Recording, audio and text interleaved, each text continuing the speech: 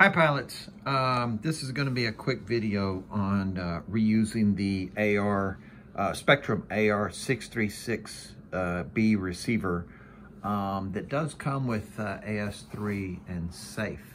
Okay, so E-flite use these in a number of their aircraft, both jets and props. They still use that today. It's a really nice receiver. It's a 6-channel.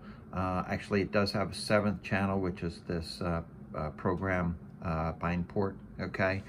But you know, a lot of times this comes with an aircraft, and basically you just bind and fly, right? And so I've had the occasion to retire a couple of aircraft, and here's one now.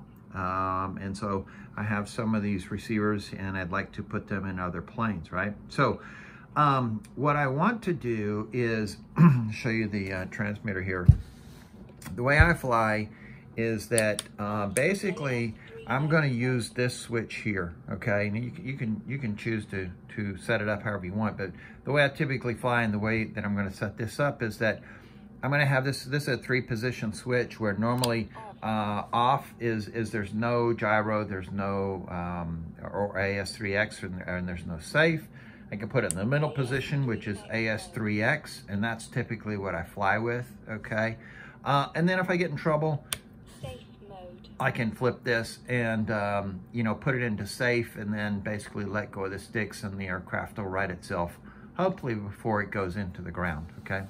And that has saved many of my aircraft, right? So anyways, that's what I want to do.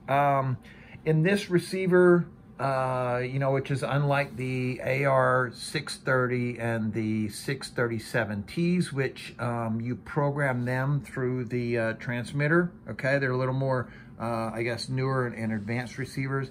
This receiver, you can't program it through the transmitter, okay? So what I'm going to show here today is how to program this using some tools that are out there.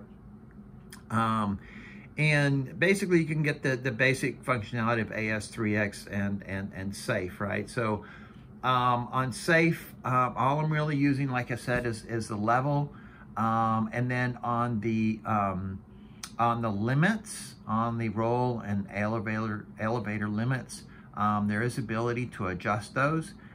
Typically what I do is I set those pretty high from the default. Otherwise, if you're in safe and you're trying to turn the aircraft, it can take a long time because of those limits. Just limit how far you can bank the aircraft, if you will, when you're trying to turn. So anyways, we'll go through that and see how we can set those limits. The other thing is that, and maybe I just haven't figured it out yet, but with this receiver, I only have the ability, or at least I've only been able to figure out how to set it up as AS3X and then switchable to safe. I have not figured out how to turn off AS3X and safe, okay? So, you know, and that works for me because I want to have AS3X as a default, and then safe when I get into trouble. So that's the goal, okay? And basically it's gonna go into this aircraft here, this F9F, okay? The other thing is that this receiver, at least from my experience, it will not work in like a Delta type of aircraft, okay? It's expecting that you'll have a traditional aircraft where you have ailerons and you have the elevators back there, right? But if you have a kind of a Delta wing where you've got, you know, essentially elevators acting as ailerons and elevators at the same time, it didn't seem to work for me. So the caveat with this is it needs to be in a kind of a traditional aircraft with traditional controls. So next step is we'll get into the software. I'll list out the software that you need. There's the cable that you need, and there's a really good document that the person that built this programming tool for the 636 wrote this really good document. There's a lot of really good information in there. What I'm doing here is just to kind of give a quick and dirty, how do you program this for the functionality that I mentioned. But if you want to, you know, definitely go through that document and see if there's other things that you might want to do or change. Okay, so we'll get into what those tools are that we need. Then we'll walk through programming this, and then final step, we'll test the aircraft to see that we do have AS3X and safe working, okay? Okay, so let's get into the tools that we need to do this programming. So let me start with the Spektrum programming cable. So basically this just plugs into your PC. It's got a USB, and it's got like a servo connector on the other end. And this allows you to essentially program the receiver, right? So basically you plug this into the programming port there, number one, and allows you to get access to the receiver, okay? And use the tools that we're going to use, okay? So this is the URL. Basically, you can get it from Horizon. I see that right now it's on back order, but I've seen it at other sites, okay? But I'll list the link, the Horizon link, in the text below. But you know, you can get this from any other retailer, okay?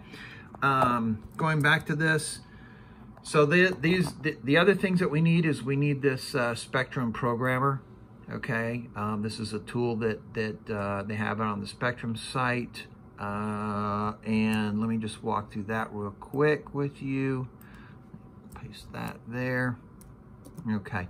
So it's this beta programmer, and essentially what you need to do is go get this, right? You click that, it'll download an installable program onto your laptop. You need to install it, and then once you're finished, you'll get something like this Spektrum Programmer, okay? And we'll pull that up, okay?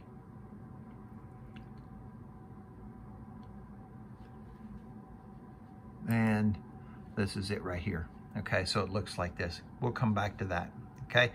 Back to the list, we need, you can get the programming guide. This is the guide I was talking about that walks you through, it walks you through the Spektrum Programmer and this programming tool that that was developed for the 636B. But this is the link to that, and I'll just show that here.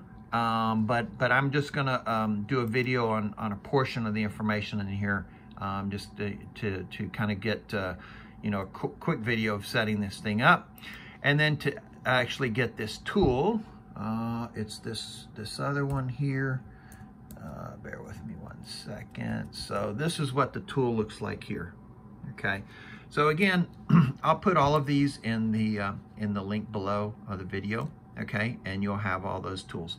So that's what we need to get started with. One note, this programming tool, basically you just download it and you copy it into a directory and you just run it. So I'll just show you this. You don't have to install it at all, okay? So basically it just you create a directory, and then this is really the tool right here, okay? So you'll just have to click on this, double click it, and it'll run this, all right? So we won't show up in the start menu or anything like that, but it runs just fine, okay? All right, so we'll get started with the programming here. Okay, so we'll start the programming part. Basically, it's 3 steps. We're going to use the Spektrum Programmer to create an SRM file, which basically has the characteristics of our receiver here, our AR636B, okay? We'll save that SRM file, and then we're going to import that into this model builder file. And in here, we'll set up all the safe settings and all those sorts of things, okay? And then we'll save that SRM file again. And then we'll come back to this one, and we'll use that SRM file to update our receiver with the settings that we wanted for safe, okay? And then that will be it for the programming. So let me get started with this then. I've got the program up and running. I'm going to plug in the USB, and cable into the PC, and also plugging in the servo connector into the bind and program in the receiver, okay? Then the next step is up here in the upper right, we're gonna hit the power cable button, and then it's gonna ask you to be sure that you have no other battery source plugged into that receiver. Otherwise, it could damage your computer or your receiver. So in our case, we're just getting power over that USB cable, so we're good there. So we can just hit power, and this model setting device would come up and does not match what's on the computer. So here what you want to do is use the device settings. So basically we're telling it, I want you to read the settings from the receiver itself, okay? So we'll hit that. And now we've got, if we come to models here, we've got a new model that's defined in this programmer, okay? And this is our receiver, okay? So here we want to, we can go to edit and we can give it a name.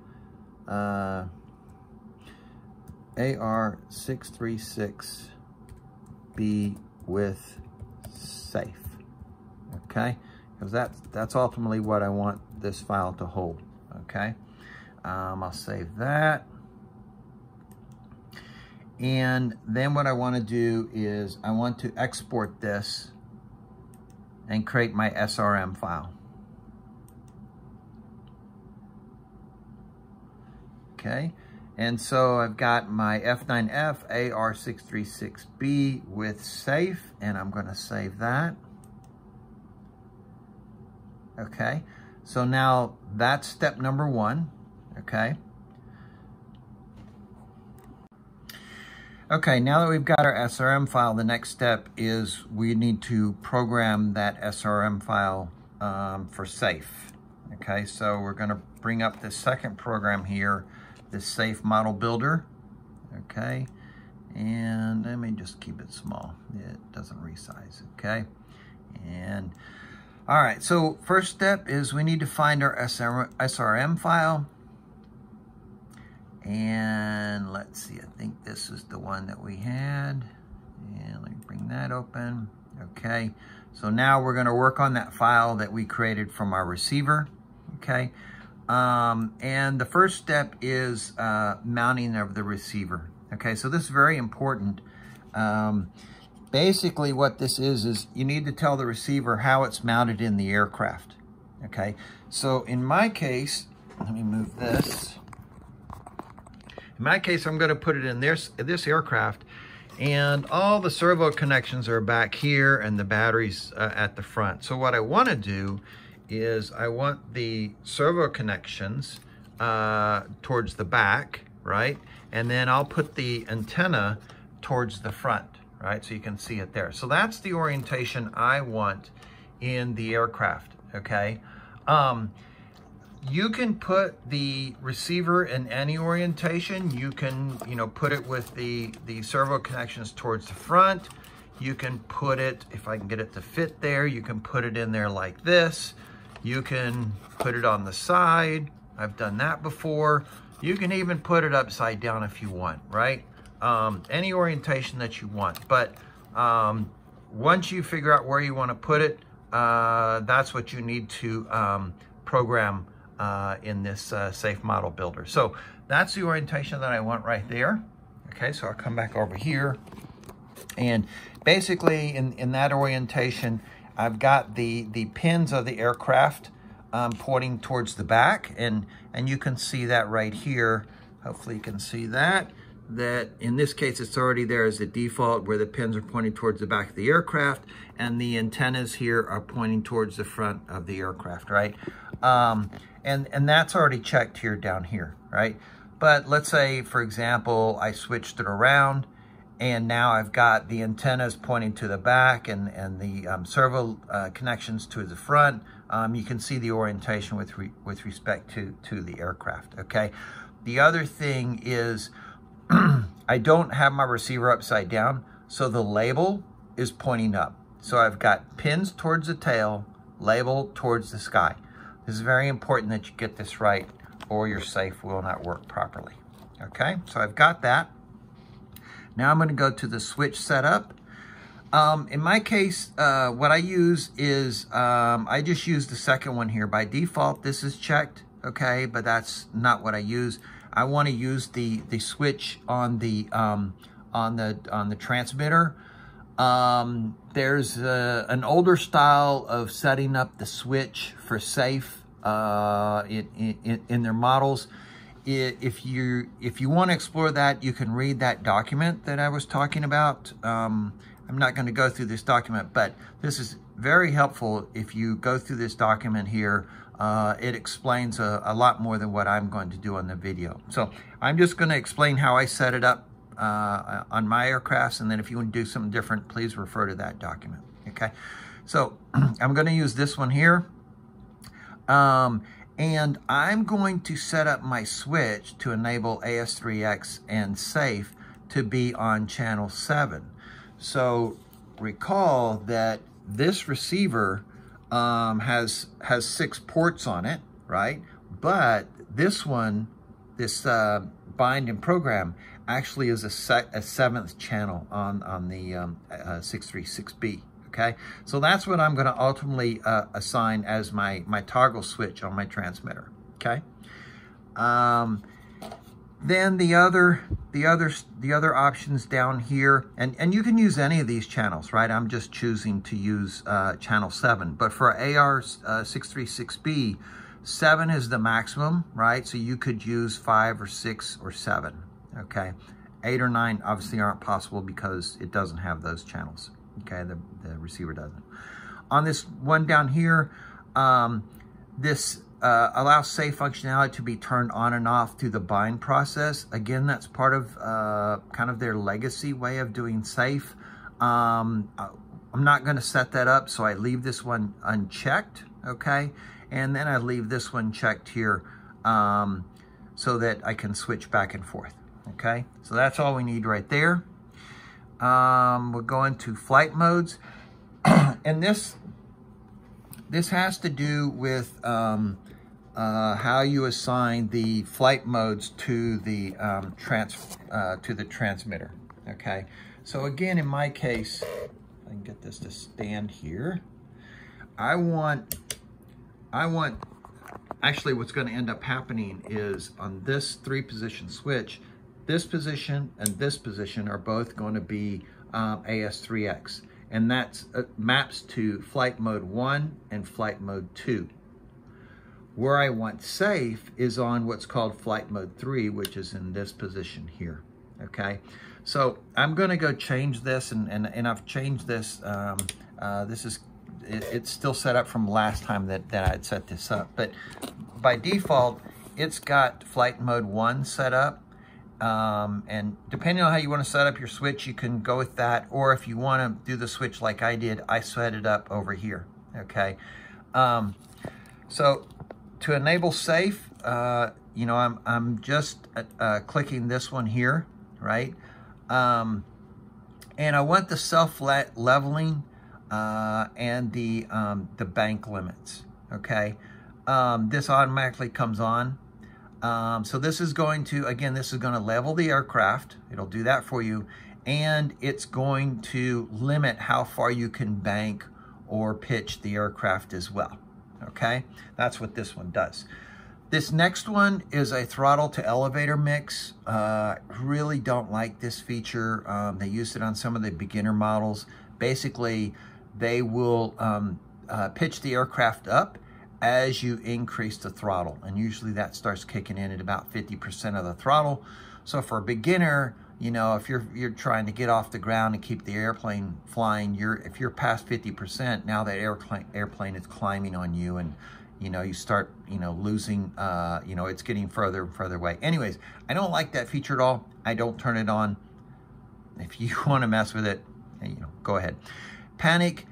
Basically, you can set up a button on your transmitter so that, you know, you can push this button and it'll self-level the aircraft. I don't want that. I want to be able to control it with the switch, okay? So I don't enable that.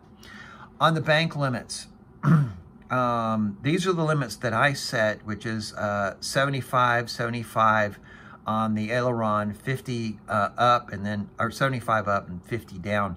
I think the standard limits are lower than this, okay? I think it's like maybe 50, 50, and 50. I didn't change the down. The problem with the lower limits is, like if you're trying to turn in safe, your turn's gonna take much longer because the aircraft can't roll as far, right? So the turn gets stretched out. I like the higher limits because I feel comfortable with that. I mean, it's up to you as to what you feel comfortable, but I guess you can always come back and reprogram this as if this is, you know, if you got this set too low, okay? So that's it. This is basically where you're setting up the safe behavior here, okay? We'll go to the next one, which is the panic mode, which again, I don't use, so that's disabled. The throttle to elevator mix, I don't have that enabled, so I'm not changing anything here, okay? And then they've got this advanced setting where you can tweak some of the gains, that sort of thing. This is how quick the safe software is going to react, you know, when it's flying the airplane for you.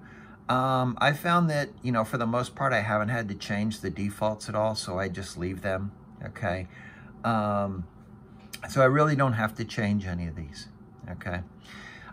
So that's it. Those are all the different things that you can do in programming the safe. So I'm going to save this, okay? And so this is going to save, this is going to update that SRM file that we created. So now it's programmed with safe, and it's programmed so that it expects the receiver to be installed in the aircraft just like this. This is very important. If you don't install it in the aircraft like this, safe is not going to work for you. It's going to be unpredictable what it does, okay? That's it for that one. So let's jump back over here. So that's step number 2 that we finished. Okay, the next step, so that we finished programming the safe on the file, the SRM file. Next step is, the third step is we're going to put that file back into the receiver. The problem is that when we import this file into the Spektrum Programmer, it's going to potentially have an issue because we've got a file and a receiver both with the same serial number, but they have 2 different configurations. So what we're going to do is we're going to delete this model that we created earlier in the programmer. And so let me do that. I'm going to come here.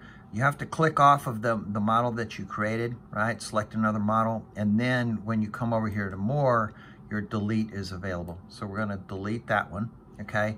And to get rid of it, we need to go to the trash and we need to empty the trash, okay? And so that guy is completely gone now, okay? So before I do the import, next step is to do the import of the file that we created in that other tool. I want to make sure that I disconnect the receiver, right? I don't want to have that plugged in. And I've also deleted the old profile that we had in there for the receiver, and erased it from the trash.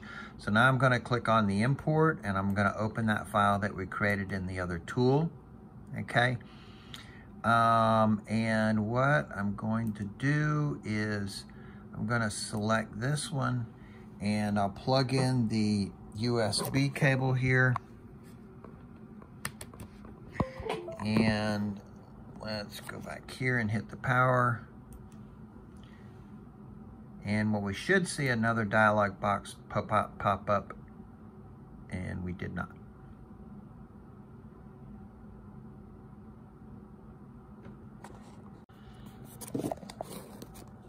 Okay, so now we're going to go import our file, and I'm going to plug the receiver into the PC, and we're going to connect the power, and after you hit the power cable button, you should see a dialog box that says, do you want to use the device settings or the computer settings? If you see that, you select the use the computer settings. What that will do is to take this SRM configuration that we just imported and push that to the receiver. So let's see if that happens. Nope, it did not, okay? But I think that it did push it to the receiver, okay? And I will show you how you can tell if safe is running, okay? But that's it. That's basically the last step is basically pushing that SRM configuration into the to the receiver, and then the receiver should have safe and AS3X enabled. So the next step is going to the receiver and doing the bind. Okay, so here I've got the receiver here, and I'm going to put it in the position that I want it to be in the aircraft. Okay, so I want the leads, servo leads going to the back and the antenna to the front. Very important that you get that straight. Okay, so let me pause here. Okay, so here I've got the bind plug. If you can see, it might be a little hard. This thing right here is the bind plug inserted into the first port. And I'm gonna first thing is to bind the receiver to the transmitter. Okay, so I've already got a profile for this F9F, and going to go down here to the system setup, and we'll do that. And then we'll come down here to the bind, wherever he's at. Okay, and the receiver is already ready to be bind with that bind plug in. When you power it on, you'll have an orange flashing light. So you come over here and you're ready to hit the bind selection here.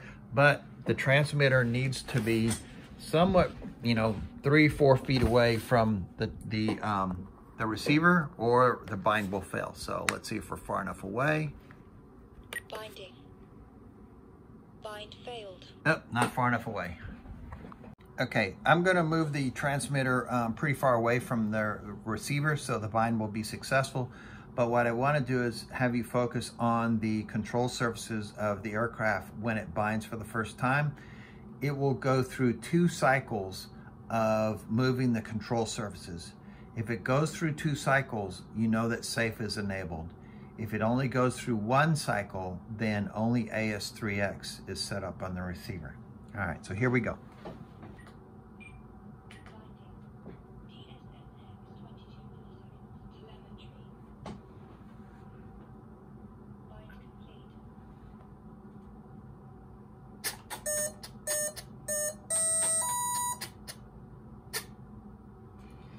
So I don't know if you could tell there, but it went through 2 cycles on the boot up, and that indicates that safe is working. So let me pull the bind plug out, and we'll do we'll do testing right now. Okay, so let's stick the battery there, and I've already, let me just show you the transmitter. Let me show the transmitter here. So what I did is, remember we had channel 7 set up as the switch to turn on AS3X or safe. And so the way you set that up is you come here, we're going to go to channel assign. Oops, let's go to channel assign. Channel assign. And in this one, what I want is we're interested in port number 2 or 7, and it's AUX2. And what I want to do is I want to assign it to this switch right there that has the label on it. And that's actually the B switch on this transmitter. Okay, so I've got that set up. Okay, so now whenever I flip this B switch, it should be able to turn AS3X and safe all on and off. Okay, all right, let's do that. Let's back out. And what should happen here is the first 2 positions on the switch here, these 2 should be AS3X. So in this position, and this position should be AS3X mode. Okay, so for AS3X to work, you have to have the throttle past 20% initially, okay? So let me do that. The other thing to remember is make sure when you turn that throttle on, there's nothing around the intake. I have had a bind plug go through there and through the motor. It wasn't pretty for either the motor or the bind plug. So just be careful that nothing's around there. And let me turn off the throttle cut. And see if I can do this without this thing flying across the room. All right, here we go.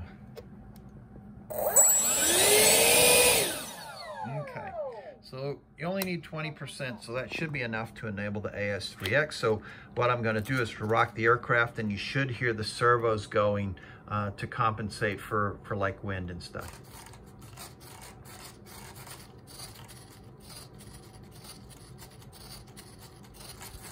So hopefully you can hear that, okay? And now let me switch it to safe. The AS3X, you won't be able, you can hear it, but you won't see much deflection on the control surfaces because they go right back to neutral almost immediately. But safe, you should be able to see. So turn on safe. Safe mode. Okay, so now as I roll the aircraft, you can see that this aileron is coming up and that aileron is going down. Okay, and if I reverse it, you'll see this one coming up, and you see this one has gone down, right? Okay, so that's to counteract the roll. And then for the elevator, okay, so one thing I noticed is that when I had safe enabled, the AS3X I think was working okay, but when I had safe enabled, the elevator was going opposite to what I thought it should go, right? So if you take the aircraft and then you pitch it up, you should see the elevator go down, right? It's kind of hard to tell here, right? Right there. Now, if I pitch it down, I should see the elevator going up, okay? So you do see that in this case, it does go up a little bit right there when I have safe on. So I've got that sorted out now. But basically what I had to do is the elevator was reversed when safe was controlling the aircraft. So I had to go back into the Spektrum Programmer and go into the surface setup, okay? And clicked on the elevator, and I did have to check this reverse, okay, right there, to get the elevator reversed when safe was controlling it. Okay, so this is when the receiver is controlling it, right? So I saved that, and then what I had to do was to unplug the battery, right? Unplug the battery, plug our little programming cable back into the receiver, okay? And then when I did that and I applied power, then I got a little dialog box that said, the settings have changed. Do you want to use the device or the computer settings? And I clicked on the computer settings because I wanted this reverse to get put into the receiver, okay? So I did that, and the safe was working, you know, like it is here, where I've got, you know, the right roll here, okay? And then if I'm pitching the aircraft down, you see the elevator go up, and likewise for if it's going up, you see it pitch down a little bit there, okay? So safe was working fine, but then on my transmitter here, my elevator was now reversed, okay? So what I had to do there is go into the servo settings here on the transmitter. So the issue was with the transmitter and not safe. And then here I had to just go in and reverse the elevator setting here, okay? And now my transmitter is working fine, where I can give it up elevator and it goes up. I can give it down elevator, it goes down. And also when I give it roll, I'm rolling to the right, that works, and roll to the left, that works, okay? So now I've got safe working, and I've and the roll and the pitch, Okay, so that's it. That's all there is to programming this. If you have any more questions, or you know, it's definitely a good idea to go through this document here. Okay, it gives you just a wealth of information on how to set this up. If you want to do something different than what I did, okay, I definitely refer to that. So hopefully this has been helpful to reuse a AR636B, okay, and get you at least AS3X and safe on a switch here that you can fly with and reuse that old receiver. Thanks for watching.